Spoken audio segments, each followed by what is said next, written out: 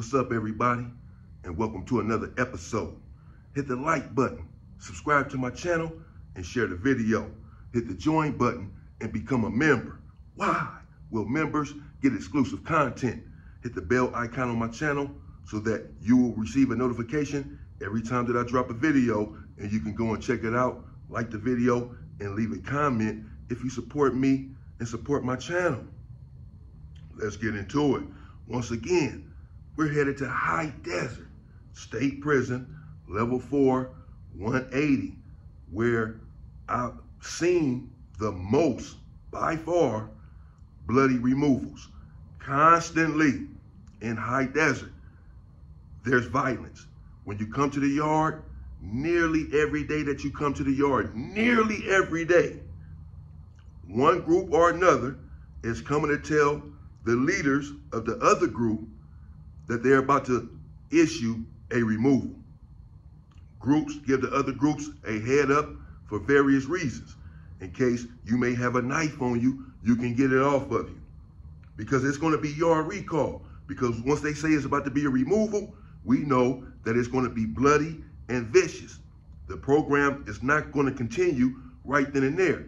Lay yard down. They're going to lay the yard down, take dude out on a stretcher, and yard recall. And sometimes they might strip you out. Check if they didn't catch the people that did it, they may want to search everybody. Check your hands, see if you have wounds on there, blood, etc. So a group will come and give you a head up to let you know, man, it's about to go down, so that you can take care of any business. If you came to the yard because someone owes you some money and you're going to pick up your money, well, this is your cue to go and pick up your money because the yard's about to go down. If you came out here to make a transaction, go ahead and make your transaction. If you're doing pull-ups, hurry up and finish up your sets, bro, because it's about to go down. So, and they'll come and tell the leaders of different factions and let the leader handle it how he wants to, as far as how he gets the information to his people that it's about to go down. Then it'll go down. An incident will happen right there in High Desert, and we'll go on lockdown for 2 weeks, 3 weeks, and then when we come off, whatever group it was, since we had went on lockdown, they didn't have a chance to finish cleaning up the situation. There's still a bit of a mess. And so the cleanup must continue. And that same group often attacks someone again because they didn't have a chance to attack that person at first, because they was busy attacking this person and that person. Then they went on lockdown. And so when the lockdown is over, they have to finish cleaning up the mess. Constant lockdowns, constant cell searches, constant violence, constant politics, constant stabbing, constantly under the gun in High Desert State Prison. And in this one situation, well, a Southsider had hit the yard, and he had came from the SHOOT program. And when he hit the yard there in High Desert, for some reason, he decided, I found all this out later, that he was going to tell the other Southsiders, essentially, that they now had to listen to him. That somehow he was the head honcho. A similar situation just happened in Centinela State Prison, where I paroled from, April 19, 2022. My 2-year anniversary is nigh, and I will be celebrating 2 years of freedom. There in Centinela, I'm going to get into that story. A Southsider came and did the same thing, said that he was the man, that he was the shot caller, and that everyone now had to listen to him. Well, they vetted him, did the investigation, and said, who the hell are you? And long story short, because I'm going to get into the story, he was in my vent. He was downstairs from me. Well, they went into the cell and did some things to him that are cringe-worthy, nightmare-inducing. And this guy here in High Desert had the same gall and same audacity. He came and said that there was a new sheriff in town, that he was the man, and that all of the Southsiders had to now listen to him and pay homage and pay their dues. Physically pay money to him, a third of everything that they get. Really? Well, a Southsider that I knew very well and had been doing business with, he came to me and was running this down. And he said that he didn't understand where this guy too had got the balls to come and do this. Because the leader, the real leader there on the yard, well, he wasn't playing any games. I knew the guy, we just spoke to one another, we spoke to each other, and we were okay. We never had a personal relationship, but I can just tell that he was one of the guys that was very serious about his people, his structure, and his belief system. Just by the way that he carried himself there on the yard in High Desert. And to be a leader there in High Desert, you had to be strong because everyone there was strong. So you're going to be a leader of strong men. And, well, this leader, he decided, really, this guy's going to come and challenge me and challenge my authority. He must be removed viciously and violently. And that's exactly what happened. The Southsider came and he told me, hey, China, we're going to get rid of this dude tomorrow. I said, yeah. And that's when he explained what the situation was over, that this guy had somehow mustered up the unmitigated gall to come and say that everyone had to now bow down to his word. And they didn't even know who he was. So I said, okay. Me and my celly, the homie High Power from A. Trey Hoover, we called him High Power because he had did time in High Power in the county jail. So the homie HP, the big homie, we were going over this that night after the Southsider and I had conversed. And I'm asking him, because he had more experience in prison than I did at that time, why would someone come and put themselves in this sort of situation? And he said that sometimes these dudes are loose cannons. And in their pursuit of money and power, they would put themselves in precarious positions. And that's exactly what this guy did. And so the following day, we came out to yard and I alerted all of the homies off the dribble about what was about to transpire. And right after I told all of the homies, the Southsider, a different Southsider came to me and said, we're about to take care of business.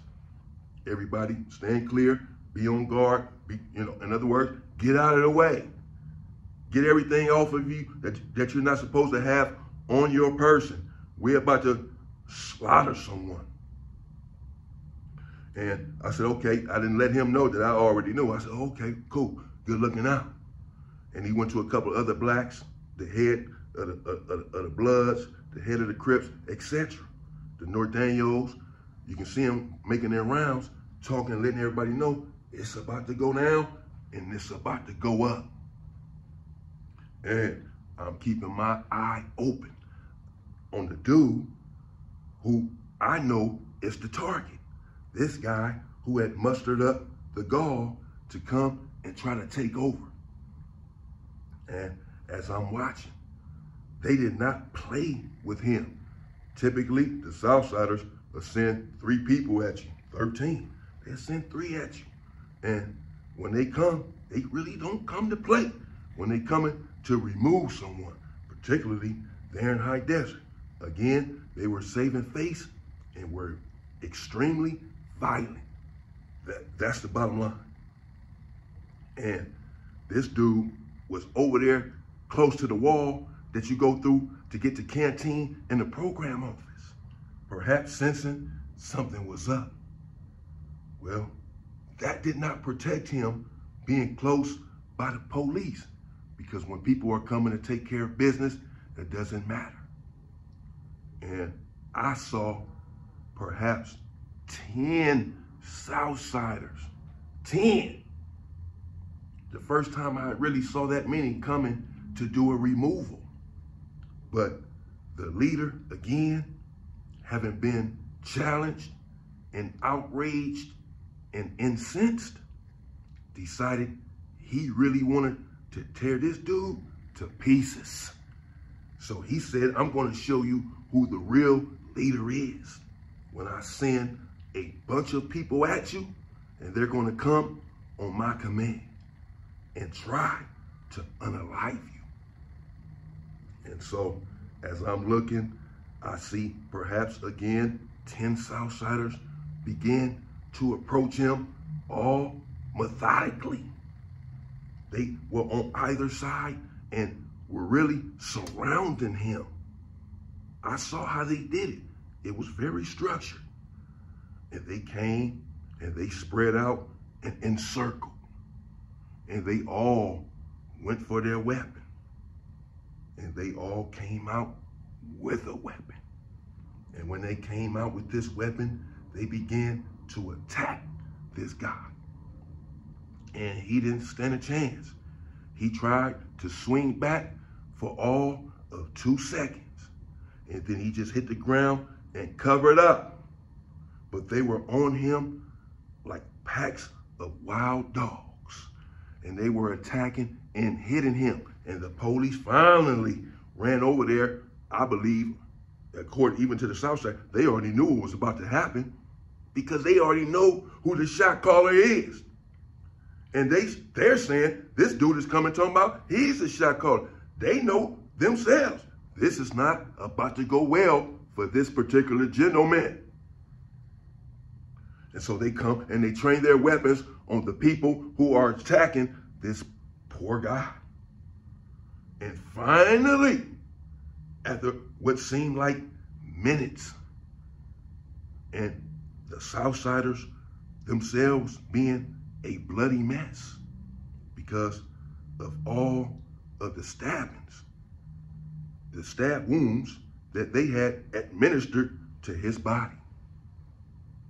And they finally did stop. And they came and they took the dude out on a stretcher. I did not think that he would survive such an attack because it was vicious and bloody. And for a while, they did not stop. They were hitting him all about the face area.